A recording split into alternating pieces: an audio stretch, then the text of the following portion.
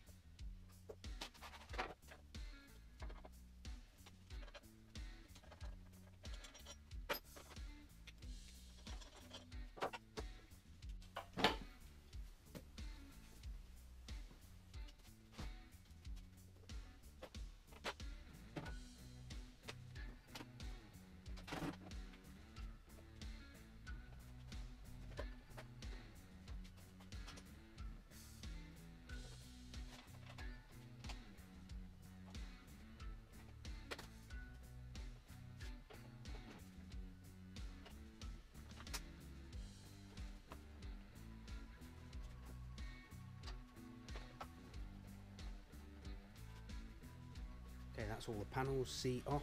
Just something to note, under this section there's some kind of little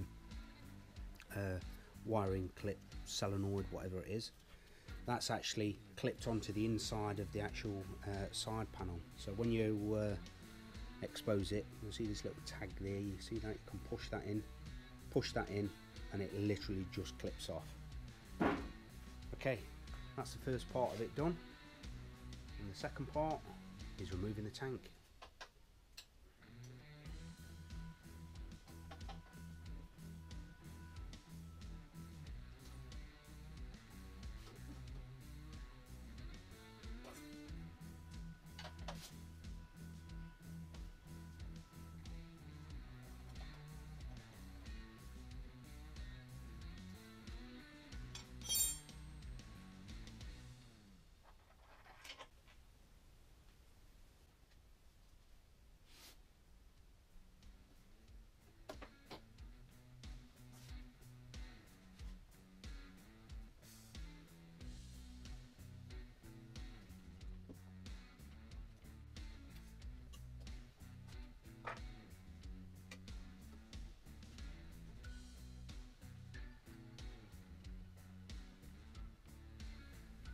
Okay guys, I'm going to give you a little bit of a close-up of the actual tank. As you can see, there were three main bolts to take it off. There were the two at the front, and then there was one that you just pivoted the tank and it actually ran underneath the tank. You can get access to it. The biggest problem is, well, not problem, is disconnecting the fuel line. Now under there you've got, let me just show you, you have one electrical connection, which is there, and then you have the fuel line there. Now the electrical connection connects here. It's got a little tab on the back of the actual clip. You can see that. Press the back of it and that will literally just clip off. Now the fuel line, that's a little bit more tricky. I'll just try and show you a close-up of this. There you go. Now that actually sits onto there. There's a little yellow retaining clip. Just get a real small screwdriver, you can actually pull that out. Now I don't know if the camera's going to show this, but when this pushes on there, there's two little clips inside there that come over this little shoulder on the actual the connection there. You've literally got to get something nice and fine in there. I just used a real fine Allen key, and I literally pushed. There's two tabs in there, one up, one up to the other side, and it will literally let you retrieve it. It seems a little bit fiddly, but now you know that those two clips, you can just, I'm just hoping you can see them, it's just inside there. They are actually on this side. You just lift them up. You can get excess by turning it like that. You just lift one up, then the other, and it will literally pull off. Nice little handy tip there, guys. Right, let's crack on. Okay, back to the instructions. Next up, we've got to utilise some of the original items on the tank, and by the looks of this, we need to retrieve these rubbers. You can see them there. It refers to those as G and H. So we've got to use those and then start to build up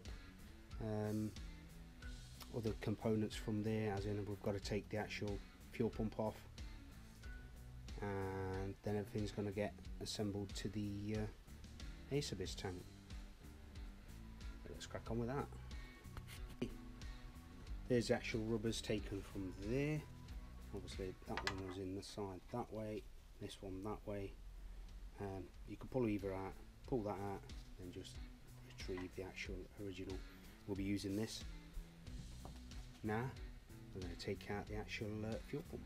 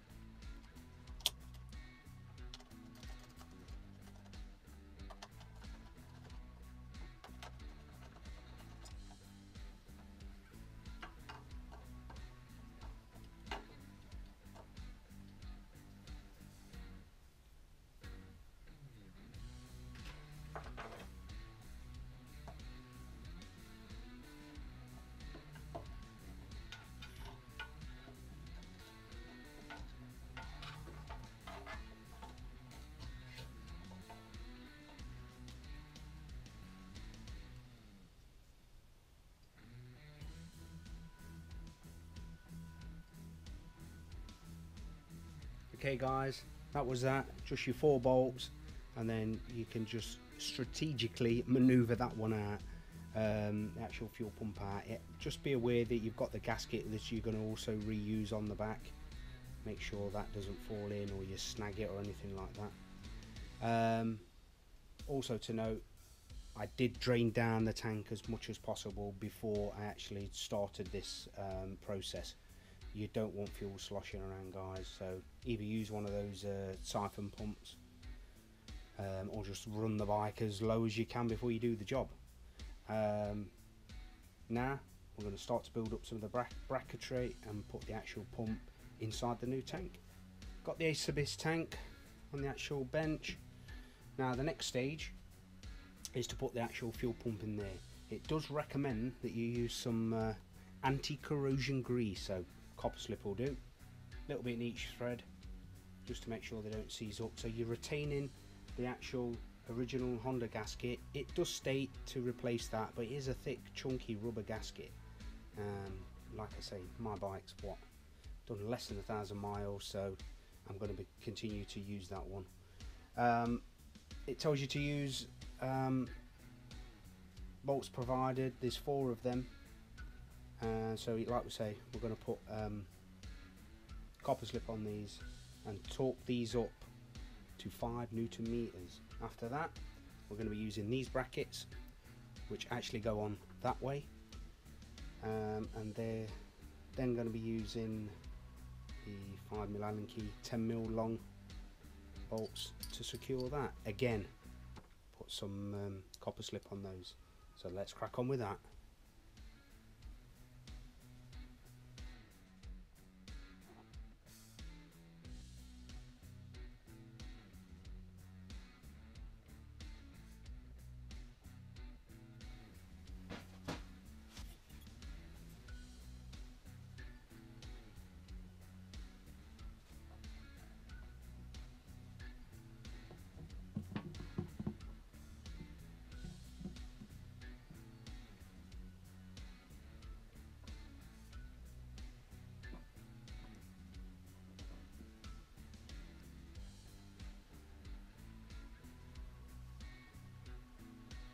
Okay, that's a fuel pump in, the actual fuel pump. So this is the front of the tank. This pipe wants to face forward, so just give that a little turn around. That faces forward, sits on there. We'd still obviously use the original bracket. Now on the original bracket, I don't know if you can see, there's a little arrow mark there. That coincides with a little arrow mark on the original tank. It's actually, as you're looking at the camera, it'll be on the left hand side. As you sit on the right, it'll be on the right. So basically, this little slot there, keyway, is for this to go over, and this faces that way, and that little hook, that holds the actual fuel pipe. So just take note of that. So this must face forward to this tank.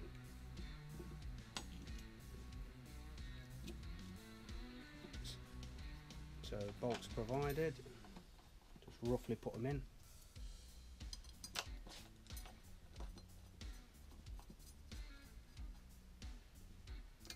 And like I said, these are torqued up to 5 Newton meters.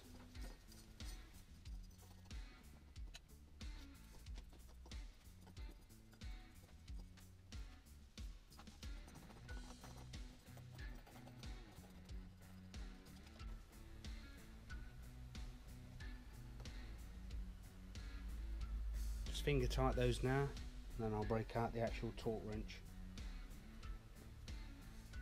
These couple of little brackets on. There's no washers on those according to the instructions, but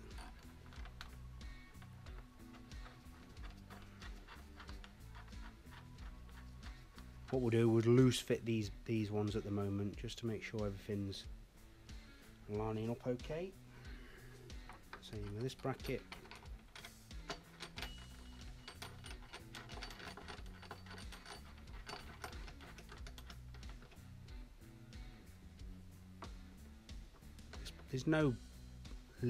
There's no play in those brackets anyway, so I don't suppose it'll harm just nipping those up as well. I wouldn't swing on these.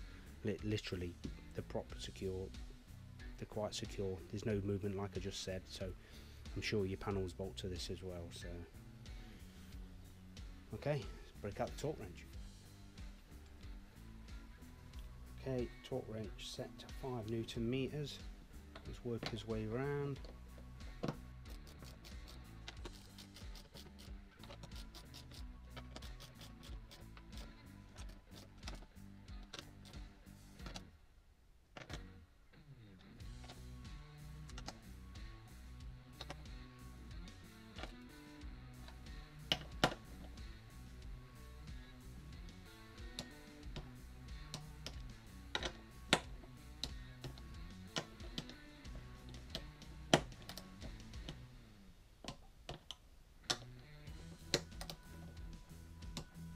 There you go, 5 Newton meters. Really take that process slow, guys.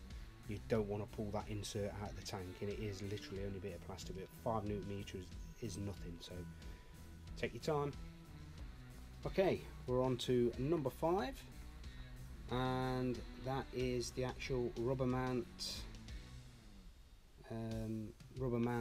for the actual tank. So that's using hardware supplied. So there's your 3 components. You want like I said earlier, the writing on the outside, place the Allen key bolt through, insert around the back. Now this is where the original tank mounts to, so literally is. Screw that in there. I'm just going to go and do the other side. I'm going to take this one off and put some anti-seizure grease on again, as it's stated, which is copper slip. Okay guys, that's both of those installed. It's this one there, and you can see the other one that side there. So yeah, so you've got one there, one there. Don't swing on these, I've just nipped those up. Just got to put that back rubber mount into the Acerbis tank, and then I think we're ready to connect up the wiring and the actual fuel. We've got to put the existing hardware from the original tank into these recesses here. I'm just going to use a bit of WD water just to lubricate it up. We'll put that insert through after. I don't know what type of fit these are, but we're going to find out. Oh, nice and easy with your WD. Easy does it. One side, one the other. And there's that. Insert through.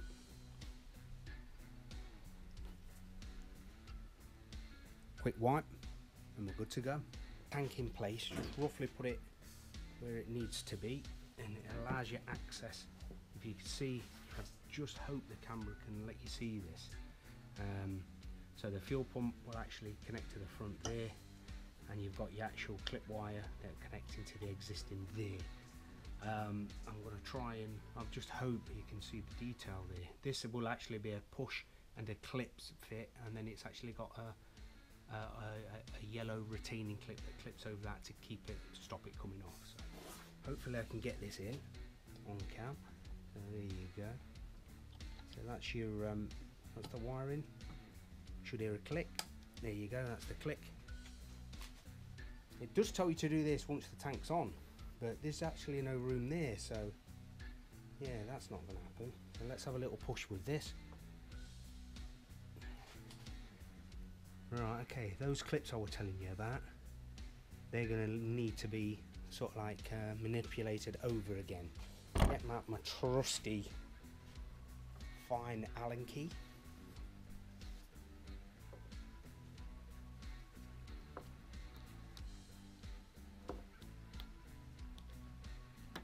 A little bit fiddly, but it is achievable. No problem. Now a little retaining clip goes over that. There's a weird type retaining clip.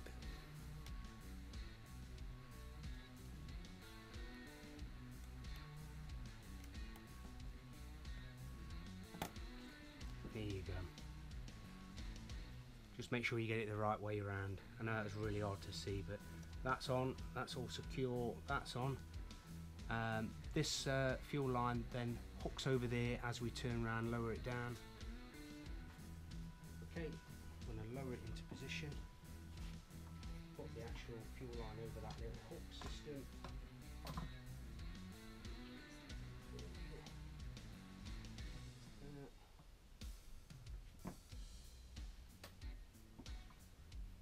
Remove the rag. Lower it down onto the actual front mounts that we put on. See how that all fits.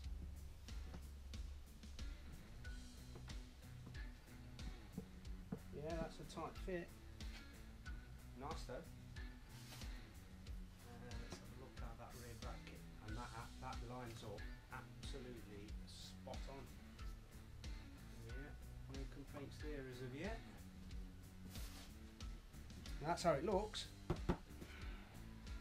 Now we'll get this mounting bolt back through. It's all on at the front. No issues there. I have heard you do get issues if you're using aftermarket radiators with these once the side panels go on, but I've just got the standard trim, so I think we're all good to go there. So let's get that bolt in.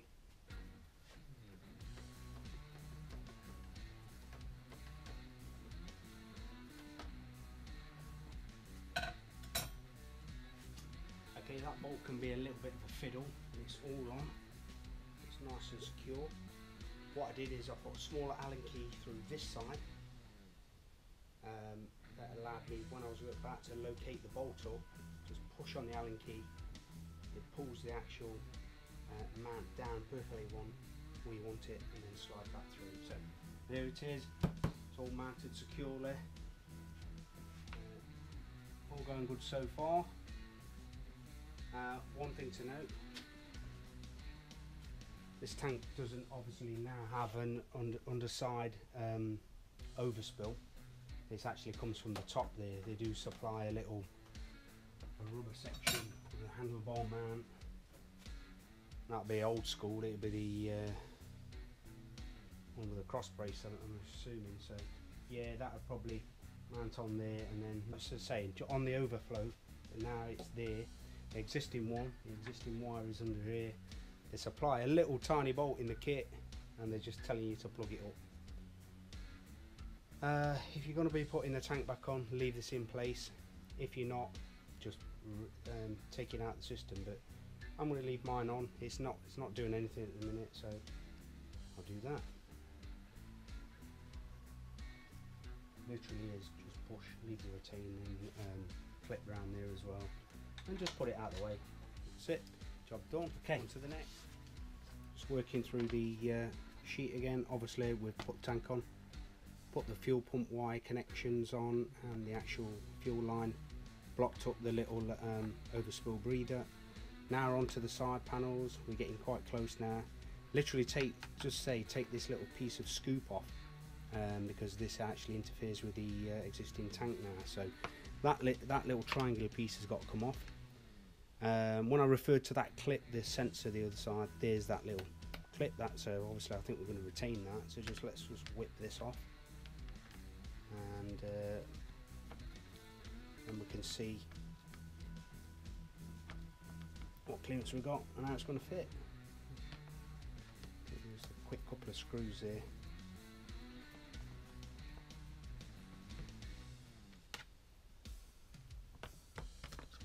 Yep. Right, let's get it on the bike. Okay, we've got the panel with that little V section taken off, so let's just offer it up to the bike. For that. Yeah, that's pretty much good to go there. It seems to fit okay. Yeah.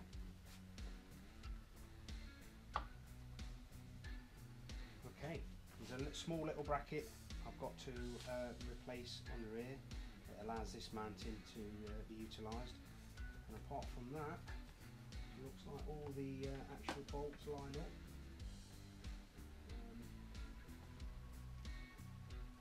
Looking good so far.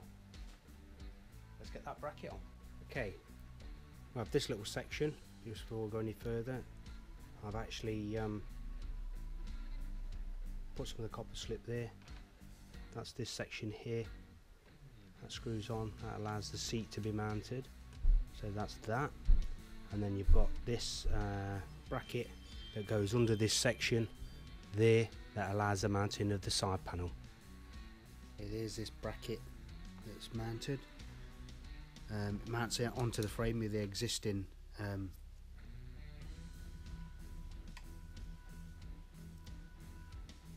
that was already there. So yep, just nip that in. It can move slightly, but you never know. You might need to just wiggle that just to get the actual panel in. Also on that, what I've done, I've pre-greased these up with the copper slip again. This then slips over that, and then gives you a thread to use your existing hardware for the side panels. I've got to do the same the other side, and then jobs are good. Okay, the same the opposite side. The copper slip on there again. Just give that a little nip up. I'm just making sure it's nice and square. And even though you do sort of like nip it up, you've still got a little bit of wiggle room.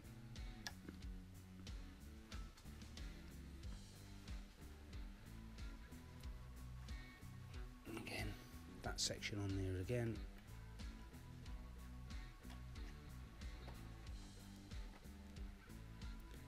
Job's a good one. Now to get the panels on.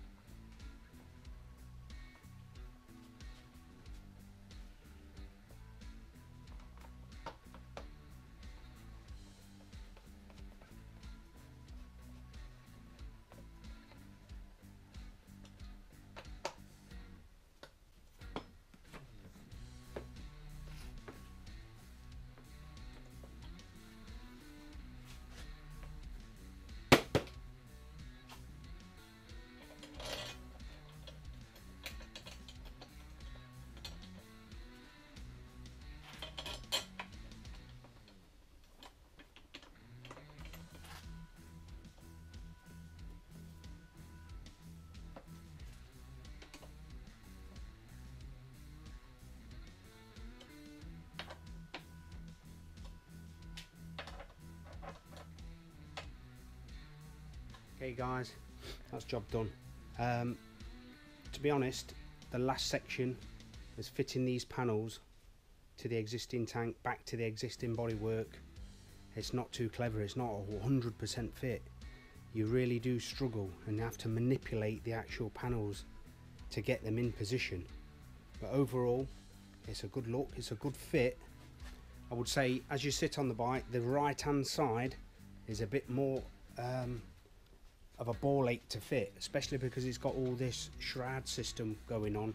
There's more bolts, you bolt from the front, the side, and these black brackets don't seem to line up, so you have to sort of like manipulate them with a set of mole grips or something, just to bend them slightly into the exact position you need. I mean, I'm happy with them at the moment, but not 100%, as in they seem to look okay here, but the way this one's with this bracket mounts here, this panel's a bit of a tight fit and you do struggle to get the bottom bolt in, so it might mean a few more alterations later with the bracket under here and then pushing this whole panel slightly forward. Probably needs to go about 5mm. I mean, it looks okay, but you know, it is a bit of a push. The other side's not so bad. Another thing I will be doing, I'll be getting rid of this one. I'll be putting an aluminium motocross one on, and probably route the pipe down through the headstocks there. But overall, there you go. Now, I did have the decals that ran on the standard tank and finished the Red Bull section off, so I might have a look at that and see if I can cut those existing stickers and just to still form the Red Bull. I'll see how that looks. Apart from that, yeah, I would say, yep, it's a good fit, but it's not 100% good fit. Do you know what I mean? It's a bit of a bit of a faff in some stages, just not quite right, but it is achievable. It's done, it's on. Like I say, a few more alterations on that side and I'll be happy with it. So yeah, there you go, that's the fitment of that. I hope it helped you out, and if you are fitting one yourself and you're struggling, please just give me a shout out in the comment section, and I'll be glad to help in any way I can. Like I say, it is a little bit of a faff, but just persist with it, guys, and you will get there. I'm sure you'll agree, it still looked great. There you go, guys. Until the next one, keep it real.